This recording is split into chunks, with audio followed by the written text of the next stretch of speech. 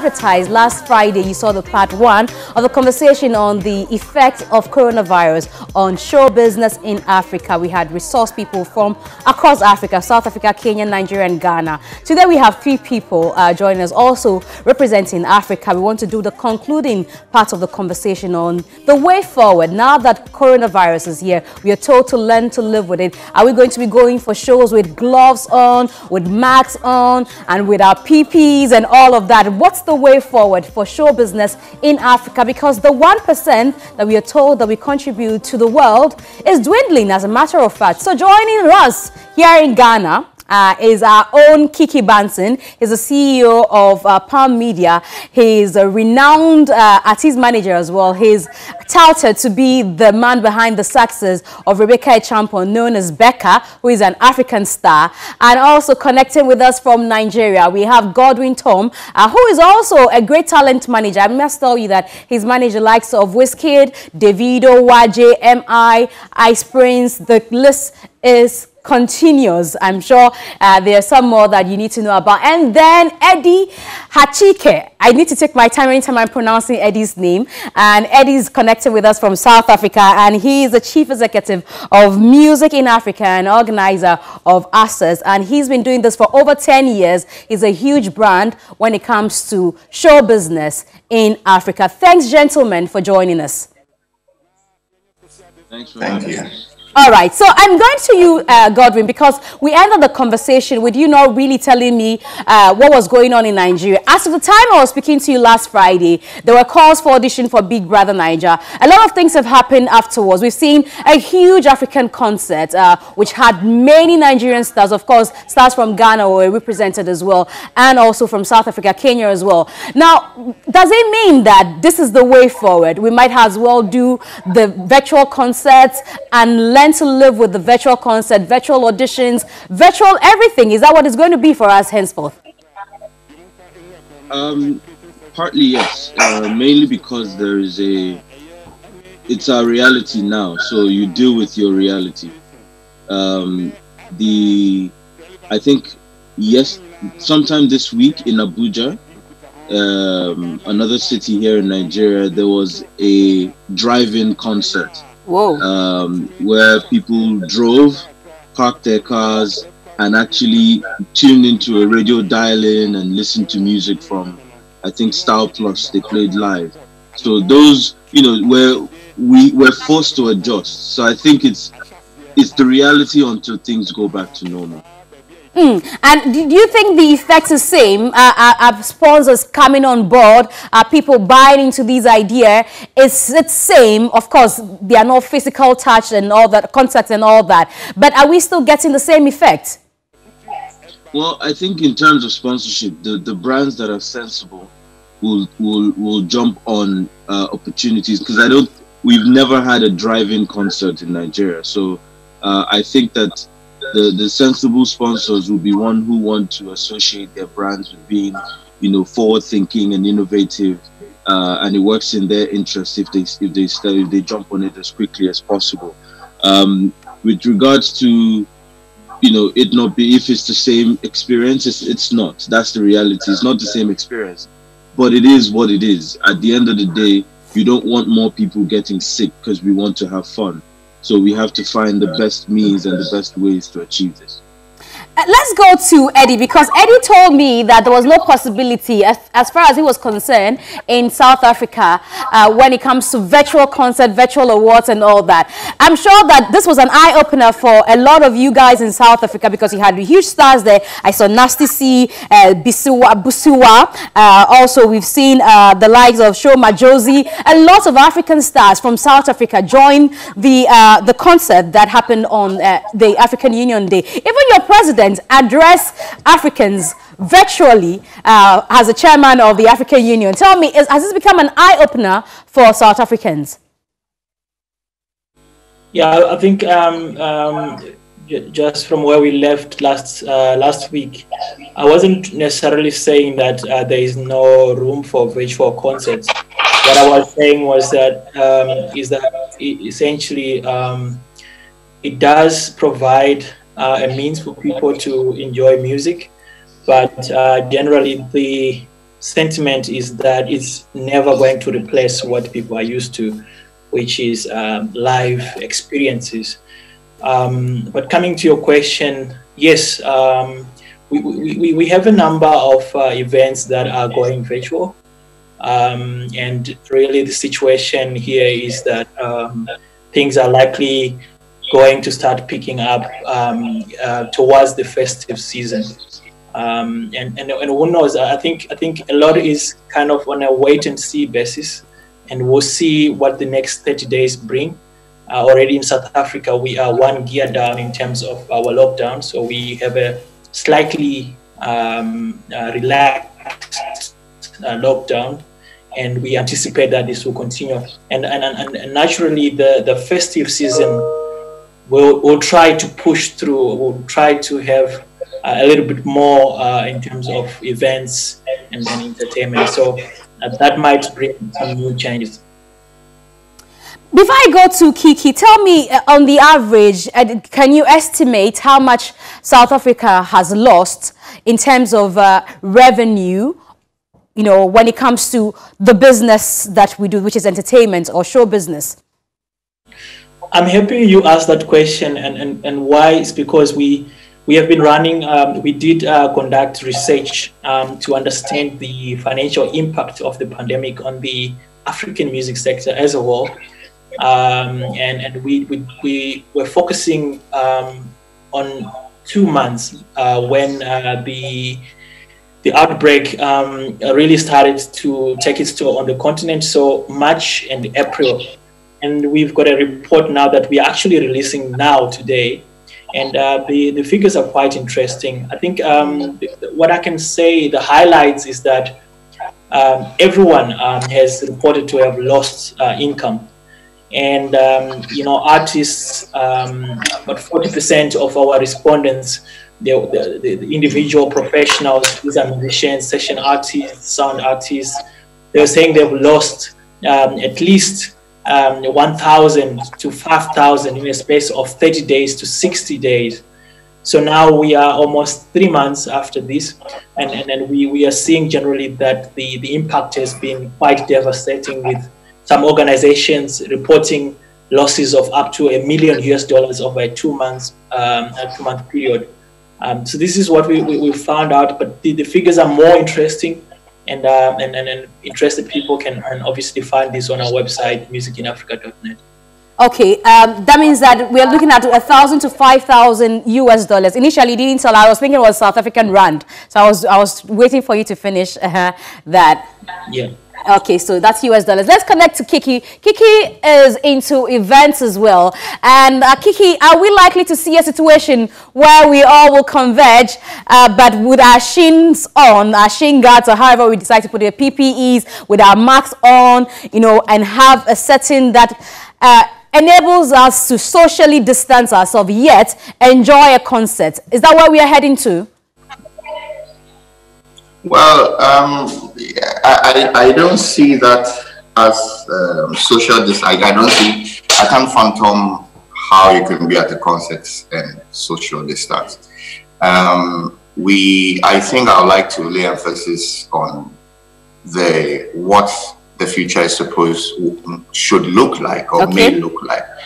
The thing about live music, live performances, and live concerts is that I personally don't think you can replace live concerts with any other thing. You can attempt to get as close as possible, but the vibe, the essence of a live concert can only be a live concert. It's like trying to replace potatoes with paper. It just won't work. So whereas revenue is being lost on those who rely heavily on live concerts or otherwise, the other areas that are practically consumable by the fans, the music lovers, music buyers, should be focused on and enhanced. We are in very unusual times, so it's all about innovation. That's my take on it. But going to a concert wrapped up in rubber, I don't see that happening. I don't even see people being interested in that. Now, talking about innovations, I'm sure that that's what we are all looking forward to. How else can we do this better beyond virtual concert, beyond everything being virtual? Is there any other way that we could adjust to still make an impact and still make some revenue in this industry? Well, yes. Again, all the players in it have to really begin to think out of the box. I don't want to believe that we're going to be with coronavirus forever as a pandemic. It will have to stop at a point. How can the arts community also contribute to making this go away as quickly as possible? So then the artists, the A-listers, the B-listers, and what have you, should also, by now, in my view, be at the forefront of driving self-discipline with regards to social distancing and so on and so forth, so that this thing can get away quickly. I mean, look, there's proof that we can actually get rid of this virus without a vaccine or a therapeutic therapy for it, by practicing, changing our lives out and practicing, a new way of life to combat this thing. While the vaccines and so on are still going on, but the musicians who are at home now, unfortunately, most of them are not busy now, should be at the forefront of getting their fans and their lovers to do what will be proper to kick this thing out as soon as possible, so that things can get back to normal while the innovation and the innovative thinking is going.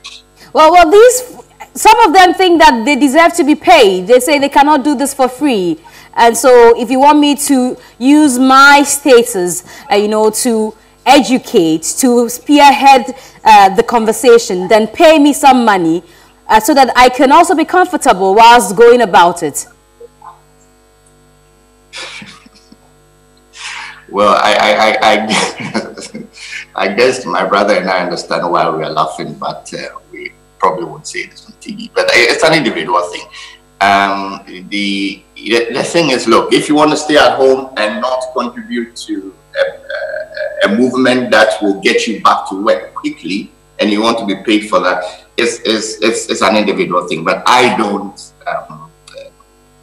advocate for that. I think that she must be all hands on deck to get this thing done.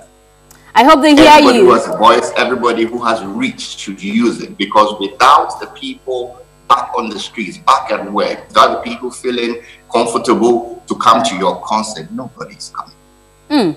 I hope they hear this advice from Kiki. But also, just following up on what Kiki said, Godwin, do you think that if coronavirus becomes history or doesn't become a pandemic anymore, do you think that this business will remain same? Because some people are beginning to get used to staying indoors, one. They are beginning to get used to all the things on the internet. Are you sure that we can revive the entertainment industry beyond coronavirus? I think things will go back to normal when this is over. The reason why I believe this is because people are staying at home because they have to. In every society, we have introverts and we have extroverts. There are people who want to go out, who want to interact with people. I have a client who's currently running a campaign for people who are going through depression during this period, because there are a lot of people who are stuck at home and have no escape, and they're not being checked on. They don't have the ability to visit friends. So people are looking for ways to go out. They're at home because they have to be home. I mean, just to add also to what Kiki was saying, there is if you want thing, we as musicians can't necessarily, we're not the ones who will come up with the vaccine or any of the medical solutions to the problem, but we can, our clients, our artists, musicians, actors are responsible. They should be responsible enough to contribute to the messaging of safe distancing and the necessary health precautions to keep people safe, so that they can come back to your shows when everything is better.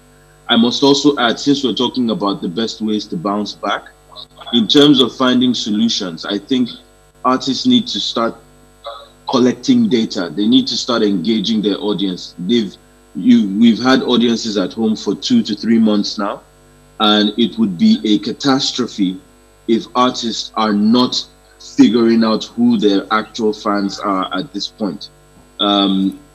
There's so many ways to do this. I have clients who have been collecting data for a while and have been engaging their fans on very, very private, exclusive online platforms. For them, they've just generally kept that. I personally am not a musician, but I've been running educational programs for the last 4 to 5 years in Nigeria. And I have built a database of people who are interested in my programs. So during this pandemic, I've made money in consultancy services, in group sessions. So, I mean, if I can do it, I believe the artist can do it. So if you have 1 million followers, 2 million followers, and you're not able to sell anything to 2,000 of them, we need to check. There's a big problem there. So I think while we're trying to figure out how we adjust to these changes, we need to start looking at artists, identifying who their fans are, and figuring out, how do I sell something? There are artists who should be selling guitar lessons to some of their fans to say, look, I'm a guitarist, learn to play the guitar with me. For some people, it's a dream come true. I get a chance to get an exclusive session with this artist. I mean, there are many things that we could do to help the artists generate money. If they want to get paid for their time contributing to society, that raises too many questions about their interest in nation building and their interest in even making money. Because sometimes by creating a solution, it opens a door for you to build relevance and funds and wealth. So I think moving forward in terms of solutions and finding ways to how we can solve the problem, artists need to start identifying. Okay. Quickly, we have seen people like Tim Godfrey and some others decide to use the season as season to scout for talents, engage in some form of reality show via the internet. I've been wondering whether that is also another way to get yourself busy and to reach out again to your fan base. It's many things. Some people are thinking ahead. Some people are realizing that the pandemic is not going to last forever, and so they must prepare themselves for after the pandemic. Some people are just staying busy, to be honest. Some people are using this as an opportunity to plan, right? So it depends on the motive behind what they're doing, but there are many reasons why people are doing what they're doing.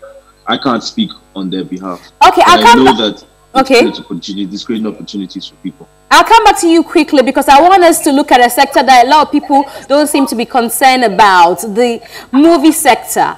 South Africa also is rich when it comes to movies. There are series that we watch on social media, on television, big ones, of course, which were produced in South Africa.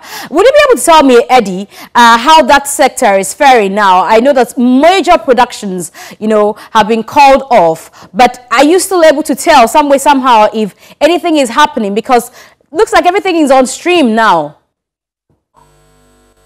Yes, I mean, I would love to tell you more intimate details about that industry, but it simply is not my particular, let's say, field. But however, the impact has generally been the same on all subsectors in the arts sector. Right after lockdown, it was anticipated and it did happen.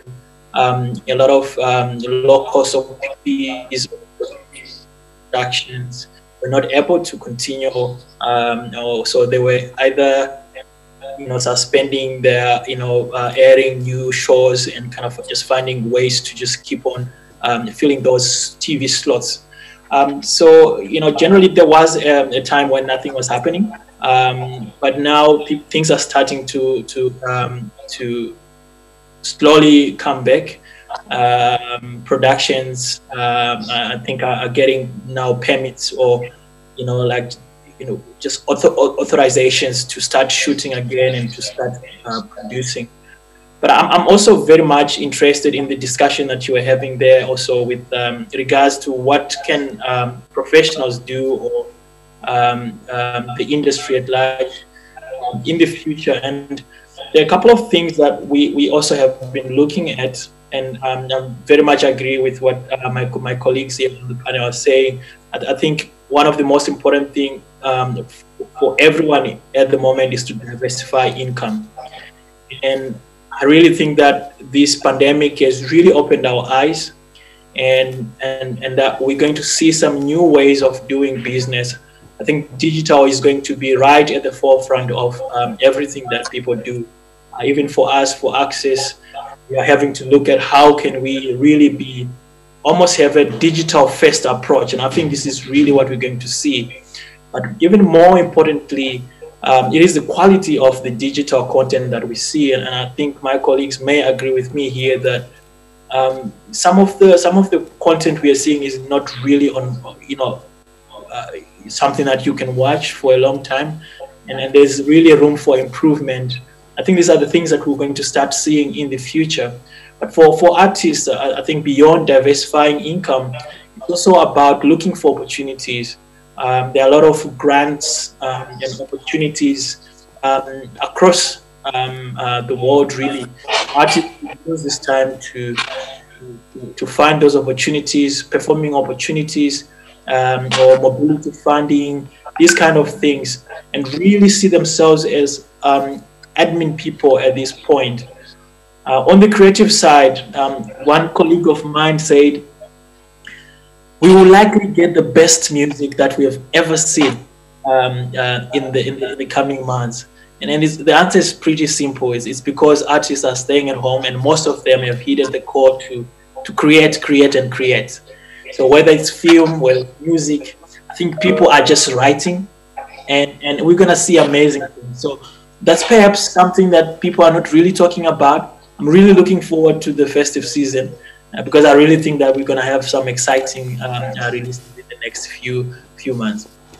Is that to say that, just out of curiosity, before I let you go, I want to speak to Kiki. Is that to say that there's always been a tendency to rush production for musicians when we're not locked down? Is that what it means then? Well, you could see it like that. I think artists are always in this routine of playing shows and coming back and creating and writing and that kind of thing. But now, a lot of the energy is now on creating new stuff. So you get more time and then you create more. But perhaps more importantly, creatives tend to get out their best work when they're in a place of vulnerability. And I think this might inspire maybe more sincere creations, and that will be exciting to see. Great. Kiki, one of the things that I've heard people say, especially here in Ghana, is that just when our cinema culture looked like it was getting revived, just when we felt the need to step out to go watch movies, just when we started finding the reason to step out to go see comedy shows and other events, then we are hit with this. People are concerned about the movie industry in Ghana. There doesn't seem to be some ways to take advantage of what is happening because, of course, there can't be production. All we've seen is theatre so far. At least we've seen Glow Productions do some virtual theatre. But people are very concerned about the movie industry here in Ghana. Are you worried about how things have turned out for them? Well, I don't know how vibrant the movie industry in Ghana has been for the last couple of years. I don't think it's been that vibrant. But again, coming back to what I said before, the movie industry is blessed with a lot of creative minds here in Ghana and other places as well. And people just need to get creative. I mean, look, you have a whole violin orchestra. If you watch certain TV networks, you have a whole violin orchestra that have doing compositions at home. You have 25 musicians who are playing together via Skype and record it and put together. So you can create content even by you just have to get innovative. You just have to create. You can. It's possible to make it happen.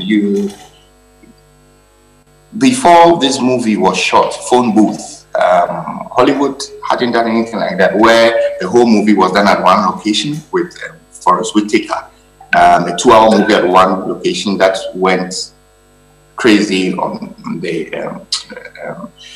at the what do you call it? At sales. It did so well. So again, I'm not a fan of taking the back seat and say, oh, we're in trouble. What do we do? There is opportunity in every situation. And for creative people, I think the sky is always the limit, no matter what it is. You are supposed to take advantage of the situation and bring out something new. I mean, look, even animation exists, right? Mm. So it's possible. I wouldn't say I have all the answers, but again, it's about thinking out of the box. We have no choice. We have no choice than to think outside the box. Quickly to Godwin, then we take your final words each. Godwin, Nollywood, we know how huge it is, you know, in Africa it's #1. You know, beyond Africa also, there's so much talk about Nollywood. I know there are lots of productions on Netflix and all that, but people are asking, how can local brands, you know, tap into this? How do we get local streaming brands, to also win and get some money from streams and all that? When it comes to movies, actually. Well, I think in Nigeria there's Netflix, which has offered some producers and directors the opportunity to license their content and make money. I think Iroko TV has also been a platform. I know DSTV has, you know, over the years paid artists, producers for their movies. So I think that the opportunities are there, right? As Eddie had mentioned, one of the problems is the quality of the platform and how interested, the quality of the product and how interested people are in watching whatever it is you're showing. Because if it's bad quality over a period of time, they're just going to get bored and go back to Instagram. So I think that there are opportunities for everybody to take advantage. All the content that has been created already, they need to start looking for places to place that people want to watch. People are watching on YouTube, people are watching on Netflix. So I think, you know, I don't think the issue is how to stream. I think the issue is the content being available to ensure that we're able to get people to stream. You have just 1 minute to tell us your final words. I know you've been hammering the fact that there are opportunities. It's just how you're able to package your content, blah, blah, blah. I don't know if there's anything else you want to add. I think the final word I'll say is this, right? You don't prepare for war during war. You prepare before. And for most people, they've spent a lot of their time not doing anything about preparing themselves for anything that might happen that might have an adverse effect on their career or their business. So that's what we're dealing with now. So my advice to people is prepare yourself. After this mess, it's going to get a little harder. So what you want to do now is figure out how best you can diversify new streams for yourself. Eddie, let's take your final words. What would you say to the African stars who are in a dilemma about what to do? Yes, we've talked about the fact that you need to create blah, blah, blah, but what are your final words to them? Only spend when it's absolutely necessary. Please don't spend money, and create whatever will make you money after this. There is opportunity. This is not the end of the world. We are coming back very soon. So keep your finances in order. Try as much as possible to prepare for better finances and create. Keep creating, says Eddie, and Kiki has the final words. Kiki, let's hear you. Well, look, we have about 900 million smartphones. Sorry, 800 million smartphones in Africa. We're well over 1.3 billion. We need to start working towards having a proper African industry, not being local champions. There's Netflix. Our Netflix and all these things is good. We need to have our own. We need to support the Iroko to become bigger. We need to support DSTV to become bigger. We need to support TV3 to become bigger. And then in situations like that, let's manage our own and let's support. Let's stop thinking as individuals and our individual countries. We are with a population this big.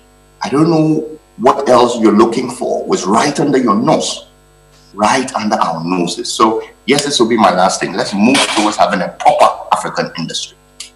Thank you very much. I guess that's a call for more collaborations among us as Africans, and I'm sure that this is an eye-opener for us. We've done virtual concerts that have had each African country at most in participation. Thank you very much, gentlemen, for joining me. And Kiki Banson is CEO for Palm Media, and he's again a renowned music manager. He's known to be the man who made Becca who she is today. And Godwin Tom joined us all the way from Nigeria. He's a talent manager, managed the likes of Wizkid, Davido, Waje, M.I, Prince, Ice Prince, and a lot of them. And Eddie Hakichi, I hope I got it right, is South African, yes. And is the CEO of Music in Africa and organizer of Access. Thank you very much. We're glad that you made time to speak to us this morning. All right, so that'll be it for the conversation with the young men this morning on the effects of coronavirus on African showbiz.